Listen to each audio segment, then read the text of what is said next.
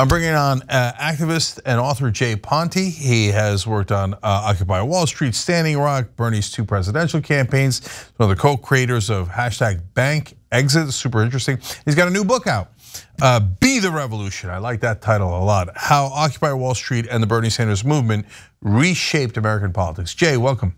How are you, brother? Brother Cenk. Good to see you, good to see you. So Jay, first let's talk generally about the book, then I want to get to Bernie Avengers and all the other things. What's Be the Revolution about? Well, I wrote it. Basically. It's a theory of change, but it's also really the history of the progressive movement, which we can trace back before Occupy, in the aftermath of the Dennis Kucinich campaign.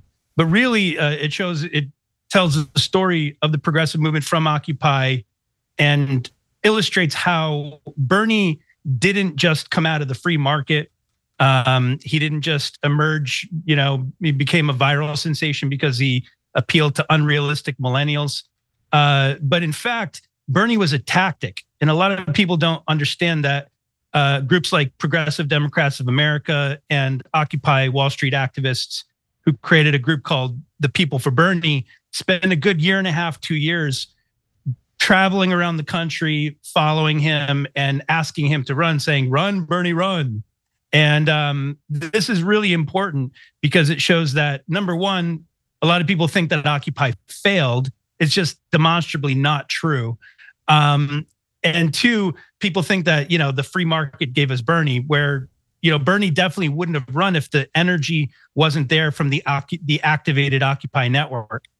And so it shows the lineage from Occupy through 2 Bernie Sanders campaigns and all the way to the reemergence of the modern American labor movement, which is very vibrant today, all has the roots in these activations. So yeah, it's our history. It's the history that the establishment doesn't want us to record. And it's also a general theory of change for the next generation of activists coming up who just don't have the luxury of spending 10 years or 5 years learning how to organize and then continually getting crushed by what I refer to as the corporate state.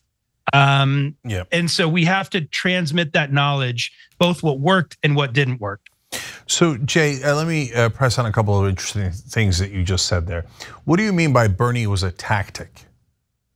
So again, Bernie, by all accounts, his own family, I've talked to family members, he didn't really want to run. And this is one of the things we loved about Bernie, is that it wasn't in his nature to go after power. That's one of the reasons why he was such a wonderful spark for the political revolution, is that we knew he was about the policies and about the people and about the 99%. But what happened was, I know you were there. There's a story of, the Sister Giant event and Progressive Democrats of America events.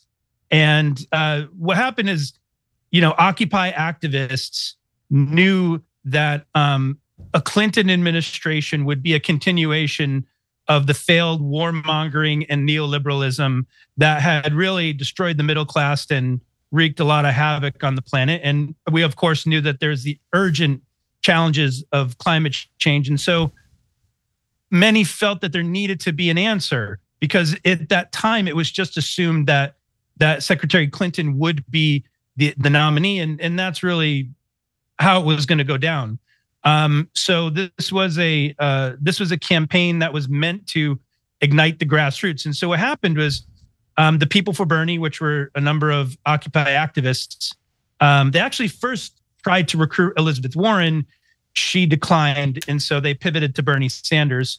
And meanwhile, you had groups like Progressive Democrats of America literally followed Bernie around the country, telling him to run. The Occupy network was activated. They had a mobilization called 99 Events for the 99%, which became a lot of the Bernie groups, even before Bernie even announced his campaign.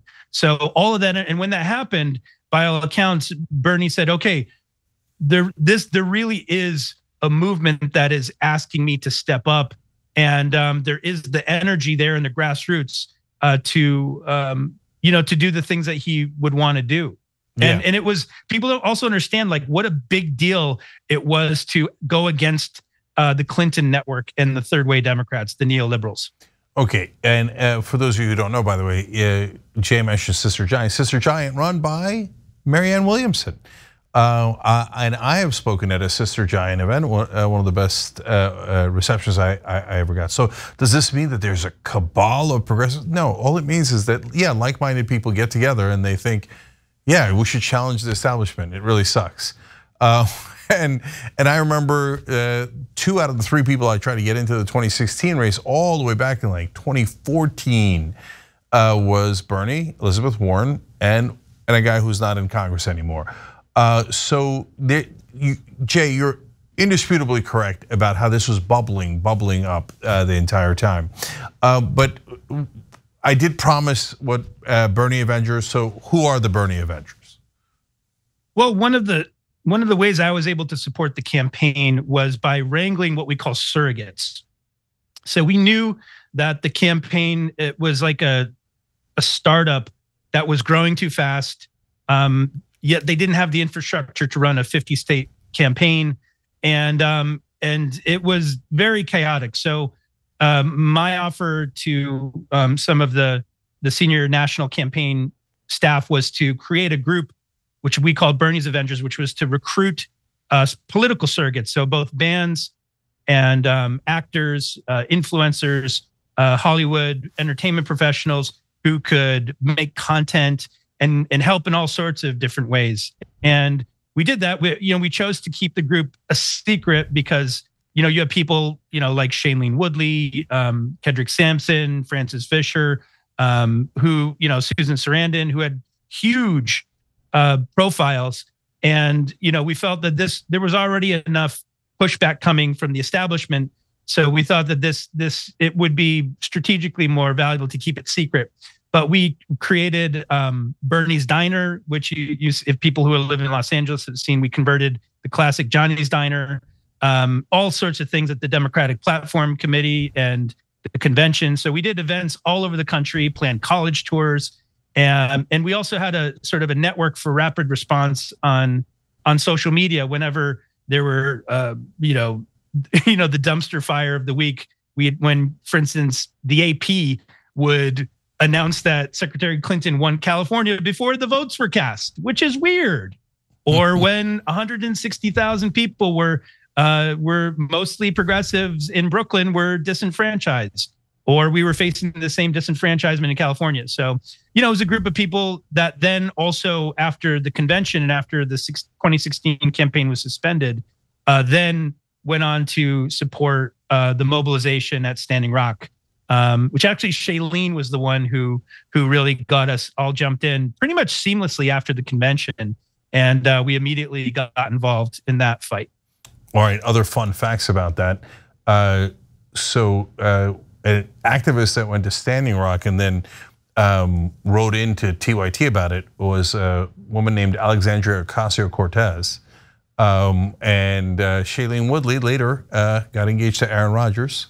They're not engaged anymore. Just fun, random facts. And one of the Avengers. That happened. Yeah, that happened. Hey, the heart wants what it wants. Yeah, of course. It's a free country. It's a beautiful country. And one of the Avengers was an actual Avenger, Mark Ruffalo. I don't know if he was technically in the Avengers, but he's been part of the progressive movement for a long time. And actually, by the way, recommends Jay's book. So another good reason to check it out. Okay, now. But I want to make a point to the audience. So a lot of people saw Bernie's Diner in LA because it's prominent, it's in Wilshire, and I remember seeing it thinking, I wonder where that came from, because I wasn't part of that effort at all. But when you see something like that, and that goes all the way up to Bernie, understand that somebody worked on that. It didn't come out of nowhere. It was a guy like Jay who put that together, and a lot more people, not just Jay, not just the activists that you see on TYT, but an army that makes that happen in a lot of ways. And Jay, I interviewed Bernie a long time ago and asked him, when did you first know that you actually had a shot in 2016? And he told a story, I think it was in Minnesota, that he went to some event that he was gonna do. He saw this giant line around the corner, thousands of people, and he asked his advisor, I forget if it was Jeff Weaver or whoever it was, oh, who's on before us? Why are they here? And they're like, no, Bernie, they're here for you. And so some of that groundswell that you see is both organic, because if there wasn't a popular movement, then it wouldn't work, right? But also put together by guys like Jay, to the point that where it even surprises Bernie Sanders himself. So it's amazing work. But Jay, now let me come back to another comment you made. You said Occupy Wall Street did work. Okay, so tell us what you mean by that. Well, you can see that it literally changed the landscape in America. Before Occupy Wall Street, any discussion of income inequality would usually be met by some kind of pejorative, dismissal that it was, dismissed as class war. And at the time, the idea of class war wasn't cool. Hadn't yet hit sort of a critical mass, and it would generally get, dismissed as communist or class war, which we do agree there is a class war. It exists. Yeah, except the rich started it. But the point is that the Occupy Wall Street did a few really important things. One, it got people out of the house. People who were disillusioned, disenfranchised, who had lost everything in the 2008 crisis and saw no justice. Even those people who were in charge, they were given cabinet positions. So there was no justice. It got people out of the house. It was a place of ideas and very serious activists getting together. It was routinely disparaged as, sort of ne'er-do-well hippies, when it's actually not true. There was a lot of vibrant debate, but one of the functions of late stage capitalism is something we call atomization, which means the structures that have kept our society together have broken down, and people end up being individuals that feel, sad, alone, powerless. And this is one of the reasons why Amazon is the most profitable company in the world.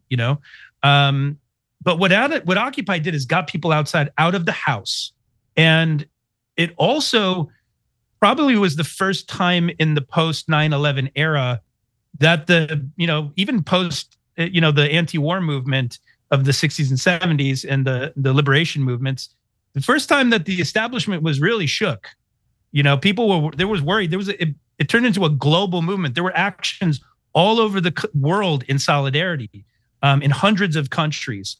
And it was really a thing to behold. It was also the advent of citizen journalism in a lot of ways in America. We had seen this in the Arab Spring, but really it was the first time we see the internet being used very strategically, with people live streaming.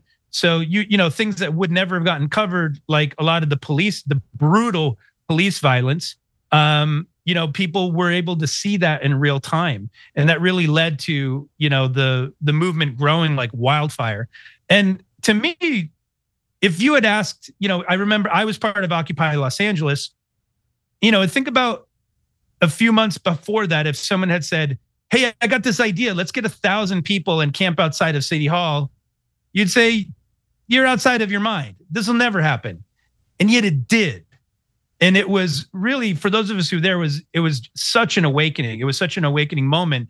And many of the people, the movement did dissipate after we were very brutally crushed by coordinated efforts. You saw the national associations of mayors, sheriffs, working with private industry, working with the banks to strategically dismantle the occupations.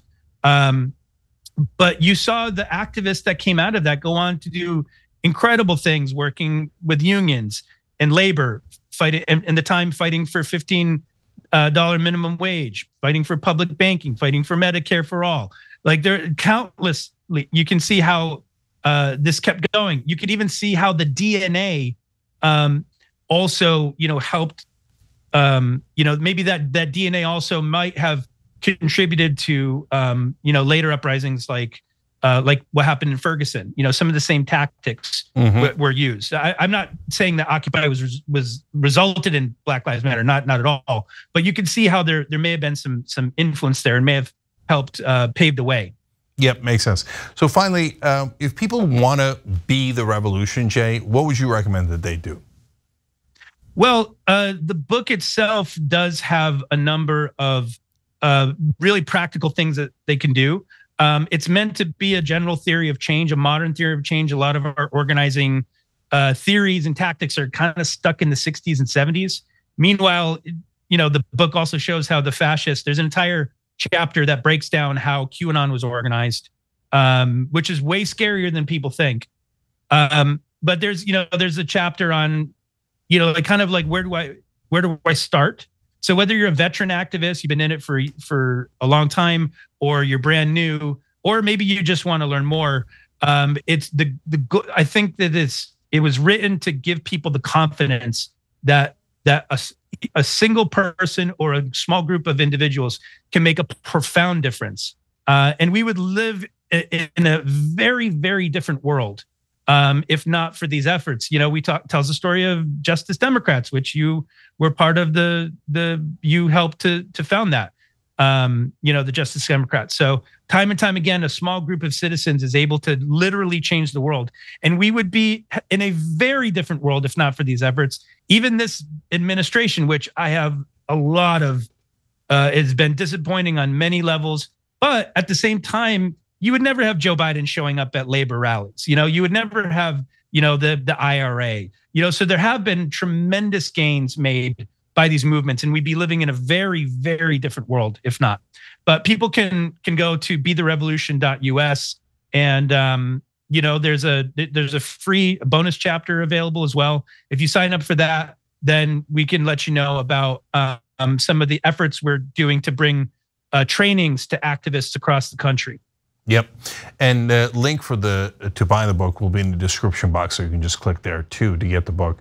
And I'll just double down on what Jay said. That's right. Just Democrats originally was just 4 guys who got together, had an idea, and then next thing you know, we've got a wing of the Democratic Party that we established. And so, of course, it's not next thing you know. It's after tons of really hard work, but things are way more possible than the people in power want you to believe. They don't want you to try. So defy power by the very simple act of trying.